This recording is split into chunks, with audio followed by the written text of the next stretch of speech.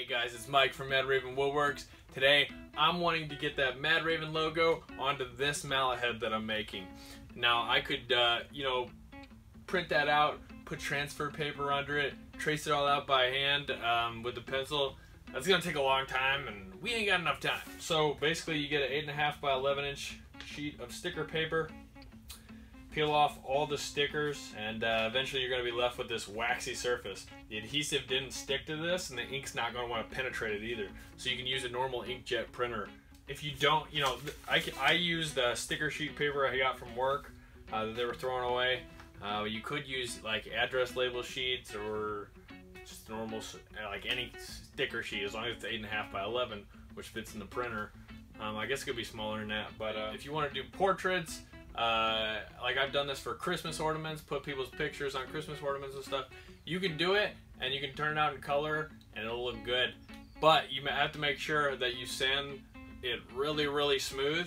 The smoother it is, the better it's going to turn out. Okay, so I have my Raven logo opened up in Paint. What I'm going to want to do is flip it horizontally, flip the x-axis, select all. I already have it cropped out to the size I want. I don't want to get extra around the image. It's going to complicate things later. So I got that copied, sent it over to Word. I made this size pretty close to the size of my mallet, so I'd have a good idea what I was working with. We're going to paste that into there. Okay, that looks good.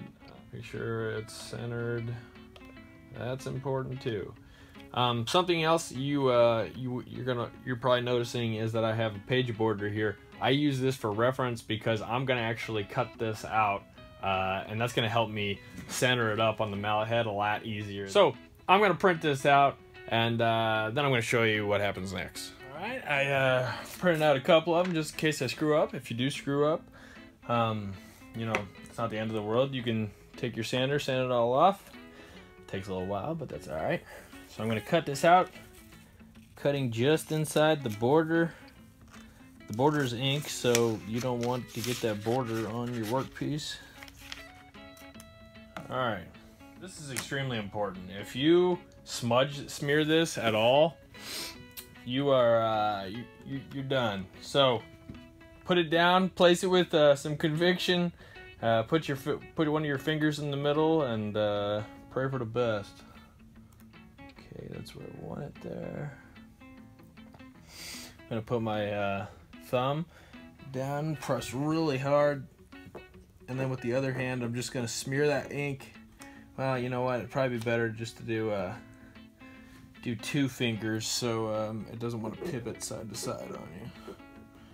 So with my other hand, I'm rubbing that ink into the grain while pressing down extremely hard with this hand. Okay, I'm gonna switch hands here. And I'm gonna rub it in this way. Yep, looks good. So that looks a little dull right there, but if you take some like spray polyacrylic or polyurethane, probably work fine too. Whatever you do, just don't brush a finish on this. But whenever you spray it, that's gonna pretty much like make all the colors pop. If you're doing a color image, it's gonna look really dull right now. And whenever you spray the poly on, the color is just gonna pop like it's like magic.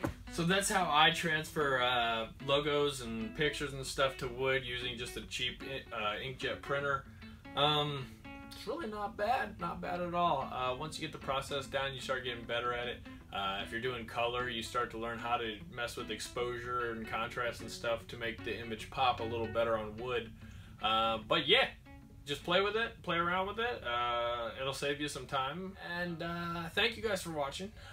If you learned something, please subscribe. I would sure appreciate it. And I thank you guys for the view. I'm gonna go finish this mallet. See you guys.